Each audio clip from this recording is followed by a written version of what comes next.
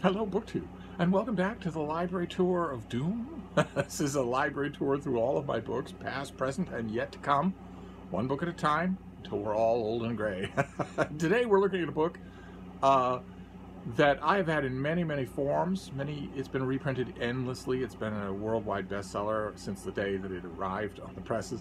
And I was kind of waiting that whole time for the version that I really liked. And I finally did get it. This is Sailing Alone Around the World by Joshua Slocum. And this is the Shambhala Press edition of this thing. I don't know if you're going to be able to tell. It's smaller. It's a smaller hardcover. See that? There's a normal size trade paperback. This hardcover is smaller. It's a mass market sized hardcover with the little built-in bookmark and with a lot of the illustrations throughout that came with the original publication of Sailing Alone Around the World. This was made by Joshua Slocum, who set out from Boston at the end of the 19th century and became the first person to sail single-handedly around the world in a sloop called the Spray that you have there on the cover. Rigged a little odd, but still, you can rig a sloop in a lot of ways. It still doesn't change its bones, still doesn't change its DNA. And he kept a journal the whole time. He kept an extensively detailed diary all during his adventures on land and on sea during the whole of the voyage around the world. Not just the usual weather observations and log measurements that mariners keep anyway. He kept a lot of other notes. Thinking that maybe he would write it up as a book, and when he did, it became a huge bestseller. And it tells the story, the amazing, as far as we know, unprecedented story of someone single-handedly sailing through all weathers all the way around the world. And it has a weird mix of mariners' tall tales, some deeply cherished personal delusions, and tons of terrific writing. Just terrific writing.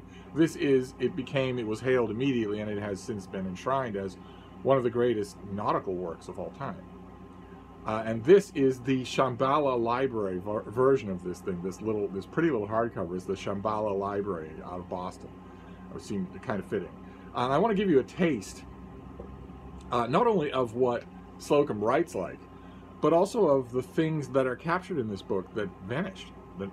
There are quite a few experiences in this book that are gone now. They don't exist anymore in the world. For instance, Booby Harbor. Booby Island I had seen before, but only once, however, and that was when in the steamship Suchet on which I was hove down in a fever. When she steamed along this way, I was well enough to crawl on deck to look at Booby Island. Had I died for it, I would have seen that island. In those days, passing ships landed stores in a cave on the island for shipwrecked or distressed wayfarers. The captain of the Suchet, a good man, sent a boat to the cave with his contribution to the general store.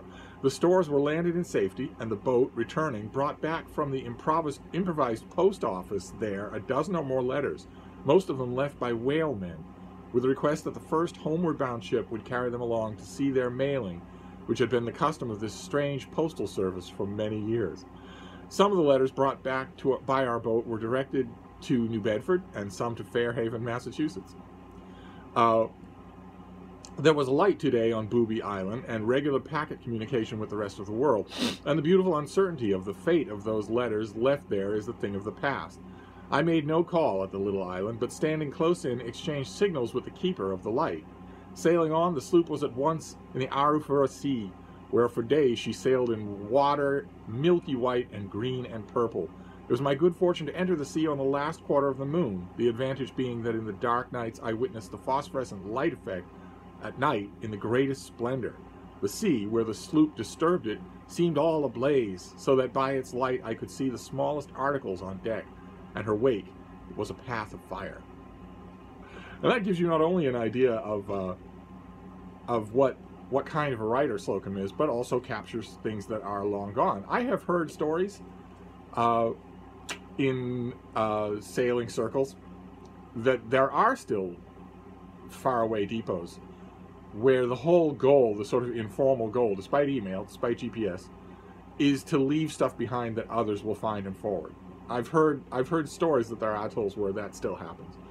And I've also seen that kind of phosphorescence in the ocean, which can be very pretty. It can also be very disturbing because it mantles sharks as they move about under the water. So for once, you're able to see them, and how many of them there are, or how big they are. I was on a sloop not any bigger than the Spray once when I encountered that phenomenon, and it allowed me to see a shark that was twice the size of my vessel, that was patiently watching my vessel, patiently ghosting us along.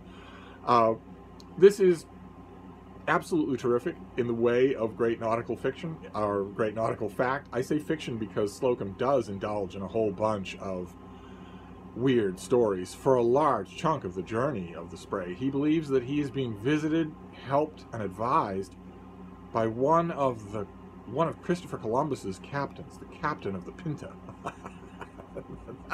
I don't know why he thinks that. It obviously isn't true, but he thinks it anyway, and he invested with a great deal of creative writing energy throughout the book, so that, you know, there's little doubt that for long stretches, I mean, if you're on in the Pacific or in the Indian Ocean, you can go a long time. If you're the only one on board your vessel, you can go a long time without a single shred of human company, without even the possibility of it.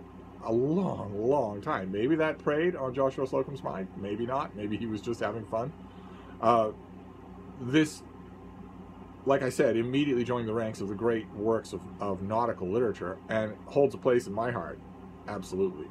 There's a small number of other books along these lines, one involving the gypsy moth, but this one is kind of a hallowed place. So I've had it in trade paperbacks, I've had it in little hardcovers, had it in little mass market paperbacks that I read until they fell apart.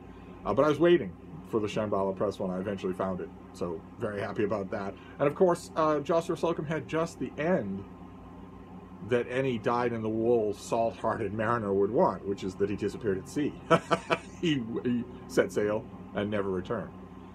And there are all sorts of tall stories about that as well, about people who, you know, accounts decades and decades ago of people who thought they'd met him, people who thought they'd partied with him, people who thought they'd killed him or helped him to kill someone else. All sorts of secondary anecdotes that have sprung up around this book, but the book is worth revisiting infinitely. I have read this I don't know how many times, and that is going to be a large characteristic of the Library Tour of Doom. As I've mentioned, it's a large characteristic is going to be that I've read these books many times. A number of you pointed out that I should also make room for the books that I've read and disliked, the ones I don't have anymore, and I am going to do that. But there's a breeze that's a little bit redolent of the ocean today, and that's the first breeze that Boston has had in 5-6 days, so it made me think along seafaring lines. So there you go. Sailing Alone Around the World by Joshua Slocum. If you haven't read it, then you really should treat yourself. And if, I don't know how many of you are watching this have ever set foot on board a wind-driven vessel. I actually don't know that. I don't even know how I would guess at the percentages. Is it 90% who have not? I don't even know. I have no idea how many of you, I'm assuming it's very few, have taken a wind-driven vessel out past sight of land. I'm assuming that the number of people who've done that is very few. Even if you are in that huge percentage who are what Jack Aubrey would call a grass-combing swab, you're still going to love this book. It is high entertainment. So there you go. That's your Library Tour of Doom for today. I will be back. Thank you, BookTube.